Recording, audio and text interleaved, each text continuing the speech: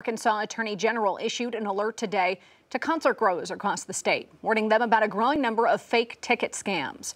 According to Attorney General Rutledge, the upcoming Harry Styles concert at Simmons Bank Arena in Little Rock has scammers targeting Arkansans due to the ticket demand. She says buying tickets from the original source, verified by the venue website, is the safest way to buy a real ticket to an event. If you do buy tickets on the aftermarket, you can research the seller with the Better Business Bureau and check the seats ahead of time.